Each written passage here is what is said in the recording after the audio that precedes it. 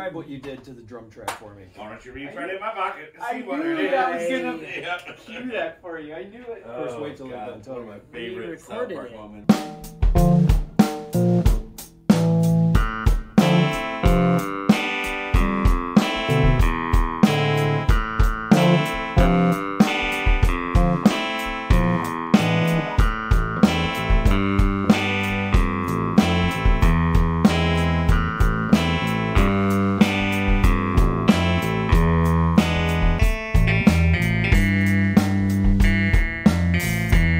We've been working on a song that started out in a loop library of music that we've been creating.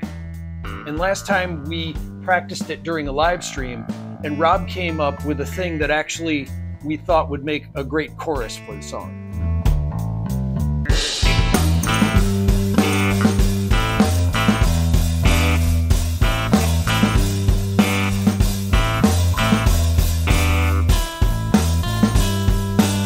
But we couldn't record the new drum part yet because we were waiting on a multi-channel sound card to arrive. And then finally, the sound card did arrive. So luckily, soon after that session, we were able to actually hook that up and multi-track the new drum part for the song. It's the UMC 1820, and then this is the ADA 8200. Tell me about this stand that you created for the thing. How did you come about that? Part of it was just left over from a high school woodshop class, and the bottom of an office chair. So that's the bottom of an office chair. Yeah, it's the bottom of an office chair, and the pipe just happens to fit perfectly on top of it. And then we can swing it around to get at the back. Right? So we can rotate it for easy access. And after this new sound card was hooked up, we recorded the new drum idea that Rob had.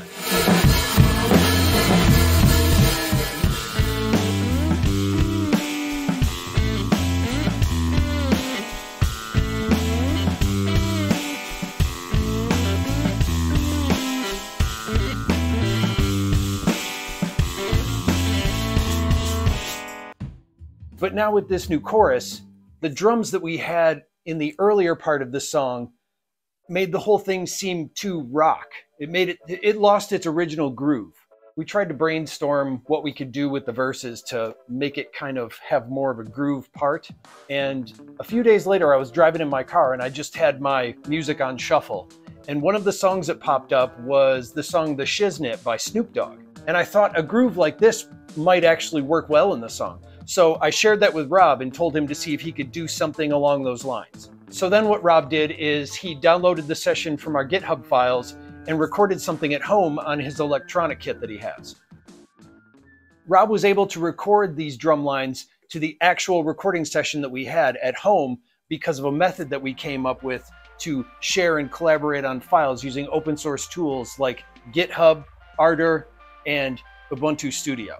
This method of recording remotely was something that nobody else was doing. We were even asked by the people that make the operating system we use, Ubuntu Studio, to talk about it at a summit that Ubuntu itself was having in Prague. The band not only got to play at this summit in Prague, but we were actually asked to explain this method for recording remotely that we use. My mind started kind of running, and I'm thinking like, I wonder if I could do this with music. I wonder if I could do this with the band.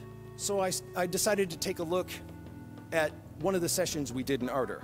If I were to right-click on the main file, the Ardour file, it seemed like an XML style file. It seemed like it was telling the program what to do when it opened it up. It looked like it said like, here's the track with the name, here's where the audio file is, here's what the volume was. It's basically saying like, when you open up, do this. And I'm like, so this is just code. This is just a sheet, a file that's just gonna change when I move things. So then I said, maybe I could use this with a repository. It's so simple.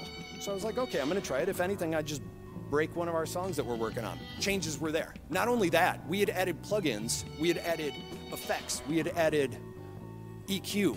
Those were all there. They all were doing what they were supposed to do. And the whole experience was just because we're open source musicians, because we use only free and open source software. And during our time in Prague, we actually got to hang out with the people that created Ardour, the recording DAW that we use.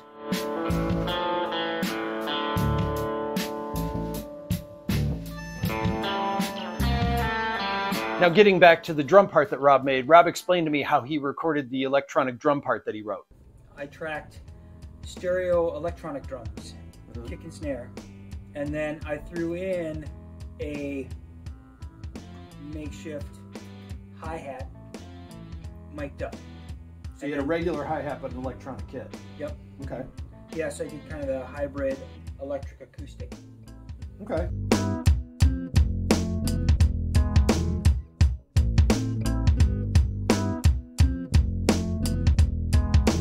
But listening back, the hi-hat part was really, really stiff, and we thought we should do something about that. EQing of the hi-hat. So what Rob did is he created a new hi-hat part using the kit that he has right here in our studio.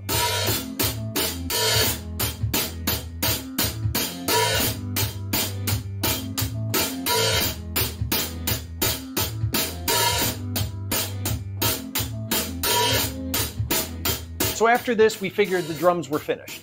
And the next time we got together, we were listening back to the tracks, and Rob actually started tapping something on one of the cabinets that we have.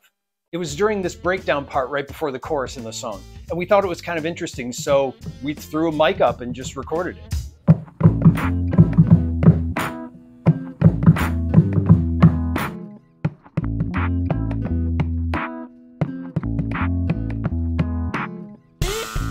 But at this point, the song still had no lyrics. So I sat down and wrote out the lyrics and came up with a melody part and decided to record that. You know when it happens, it's always the way. The past still gets me today. If I'm thinking, can't leave it behind.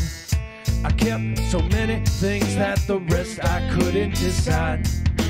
Brought it back, thought it would stay. Then it ended. And as I was going over the verses and singing the parts and doing the harmonies, I kept hearing this organ line that I thought might work with the song. So I just decided at one point to stop what I was doing and record this organ part.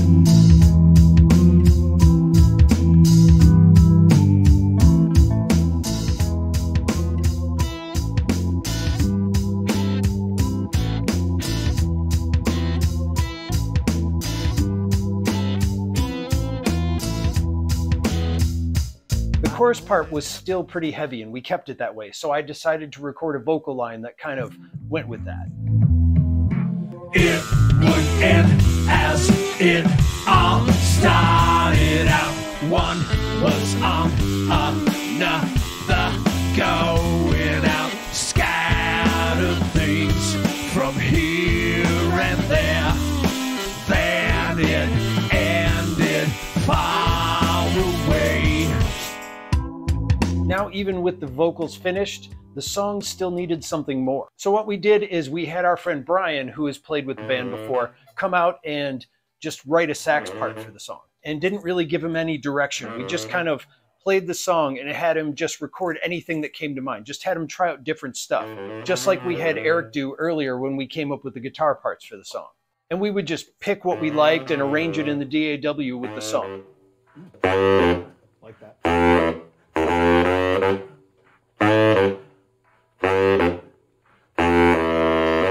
Also, back when we used to jam with Brian a lot, he had this pedal that he would try out sometimes during practice. It was a pitch shifter.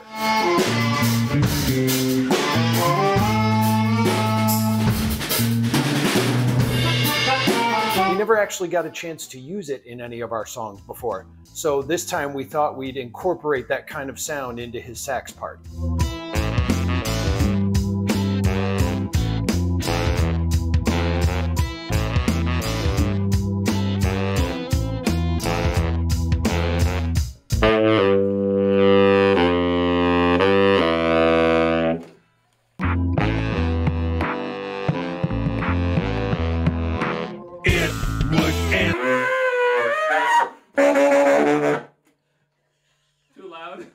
Right. Well, that was exactly what I was thinking. This whole song just started out as one of the loops in a library of ideas that we were creating, something that we did during the pandemic, something that turned into a method that we created that got us flown to Europe to explain how we came up with this method. And then it turned into a song. But recently we just got a message while working on this song. And these loop ideas that we have been working on were actually going to come in handy for something more.